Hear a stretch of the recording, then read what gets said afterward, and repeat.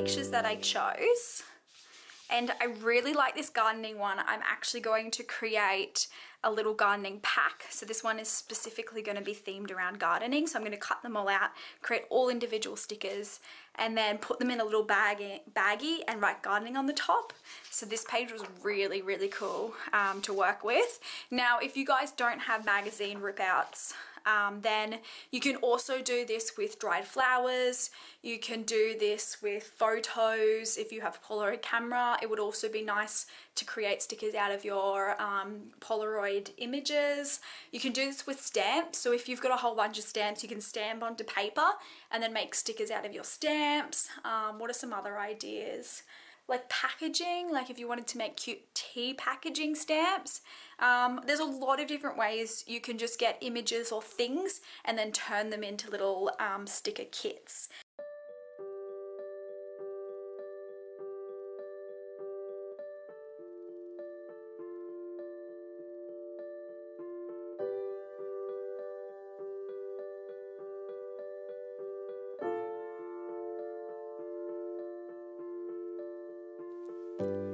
So I just spent the last hour cutting these out, and holy moly, it felt like it took so long.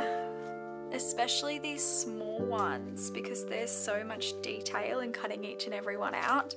I absolutely adore this. I can't wait to make a garden set. It's so cute. So this sheet here is a double-sided sticky sheet. So basically all I have to do is peel off the top layer, stick these ones down, cut them out, and then you can actually peel the back off, and then we'll put it into a little baggie. Or actually we could put these ones onto our clear plastic. Let's do that, because then they will be sticky and you can just pull them straight off the clear plastic.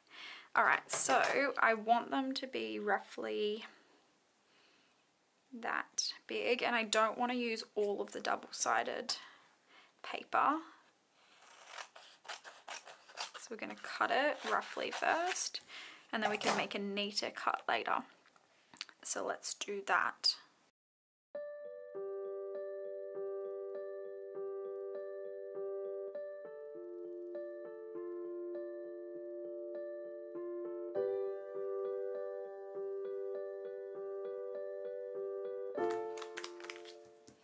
And if we want to actually seal the top, we can get our thicker tape and making a layer at the top, because they're quite small, so they might work. So we don't want to make sure the line goes over that one, so we'll do that. Oops. Oh, it's ripping. Okay, that wasn't a good idea. That bubbles. Damn it, I ruined it. Okay, let's try to do this better the second time. So don't do what I did. Don't make it bubble. So let's try that again. So we want to pull it really tight. Oh, these actually, the tape's not thick enough. I'm going to have to do it that way.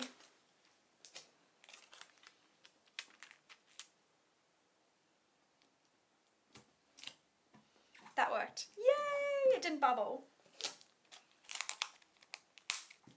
Okay, that one worked too. Now, we'll just need to cut it out. Do you like them? I like that it's got a shine on top. Oh, cute. Okay. Now that we've cut them out, we're gonna put them on this clear plastic. So, do you reckon I should do the whole thing? Maybe I want to fill it all up. So maybe 2 more, although I don't really have 2 more things that would match.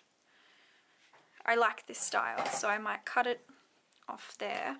Or actually, if I put them down below, then when I wrap them, I can put like a label there.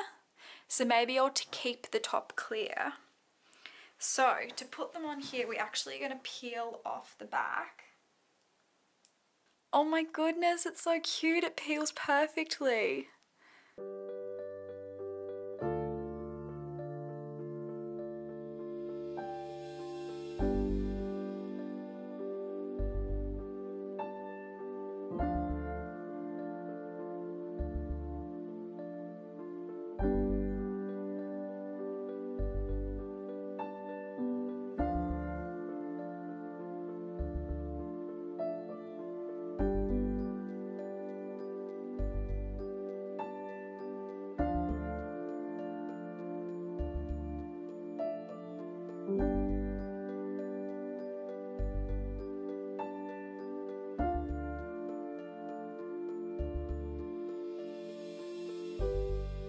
And there you have it. We made our first sticker pack. Don't you think that's adorable?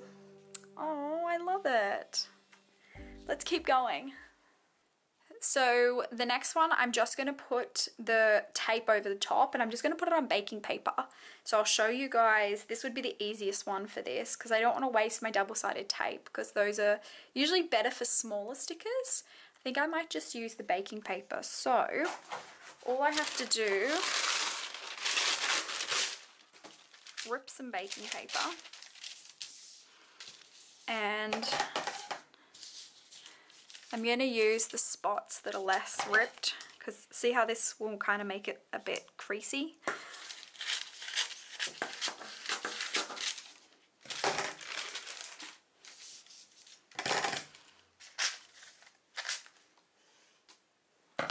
Now baking paper will roll like that, so just get it and gently roll it the other way without making any creases because you want it as least crease as possible, just because we want it to sit flat. Cool, it sits flat now. So here comes the sun and make it yourself. Cool. So all you have to do is, we have to put the sticky tape down first actually. What am I doing?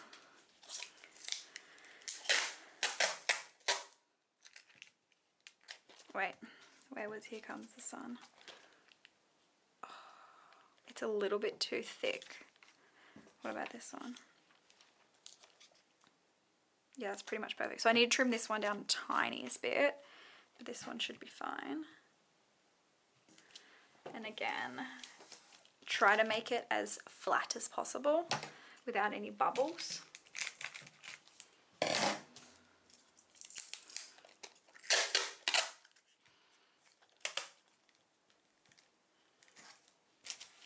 So this is actually going to be the back of the sticker, so that when you peel it off the baking paper, I'm just gonna put this here because it's trying to curl on me, so that when you peel off the back of the baking paper, it doesn't, what was I saying? Yeah, it's going to be the sticky bit on the back, so it's going to stick on top. Does that make sense? I hope so. Now to make them even more sticky on the back, because I'm going to be sticking a piece of sticky tape on the top and it needs to stick to the edge of this, I'm actually going to put double-sided tape on the back so they're stuck to that. Just make note that double-sided tape won't stick to sticky tape very well. This is just so it sticks on a little bit better, so it doesn't actually peel off. And it will look like a real bought sticker. Oh, look at that. That is perfection. Yes! There's no bubbles. Ugh.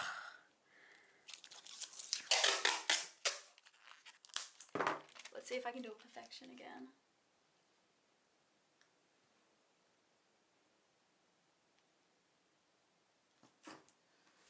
Oh no. No, I got a bubble. Can you kind of see that air bubble around the edge where the two are sticking together? You want to leave a big enough gap so they don't peel off. So if you want to, you can go around and try to seal off that gap as best as possible so that it doesn't have that bubble. Or you can just cut it and just make sure you're not cutting it too close to the edge. Whatever you want to do.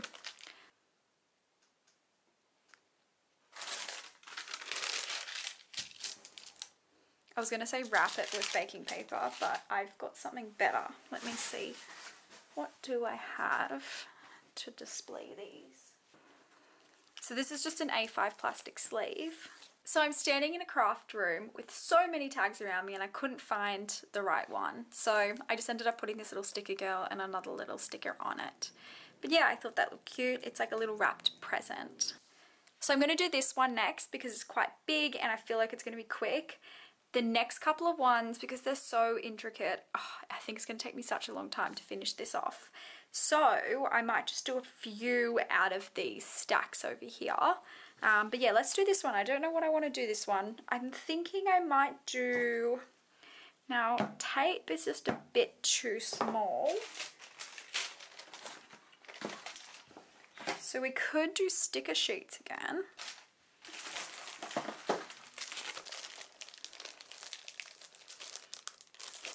Okay, we can't do this one because it's the rectangles.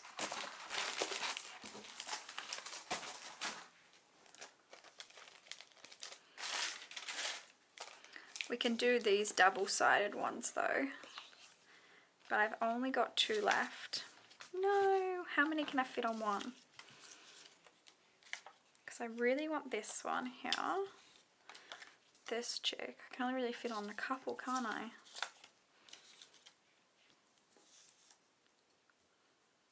Can I move it around some more fit? No. It's not gonna fit everyone. Sorry, these two are gonna have to miss out.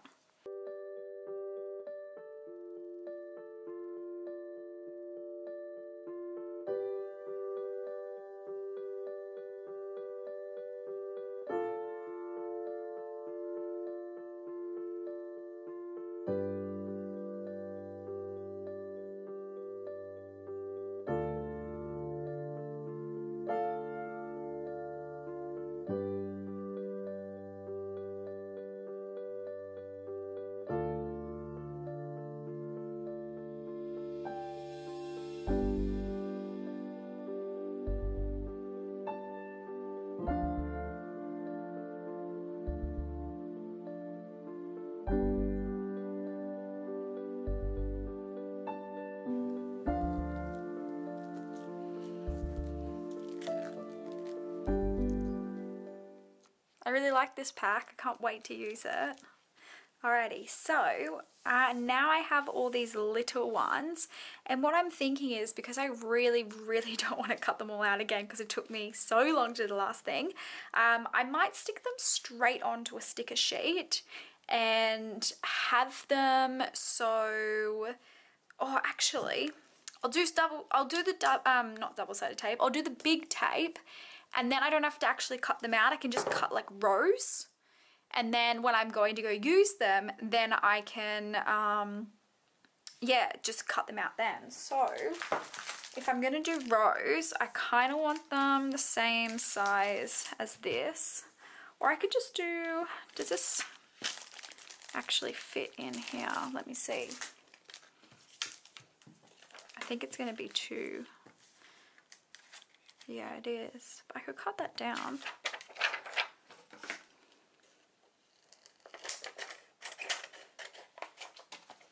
Does that fit now? Yeah, it does.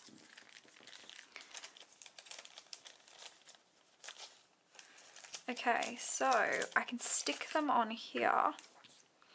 See how many I can get. So I think I want to do the garden ones.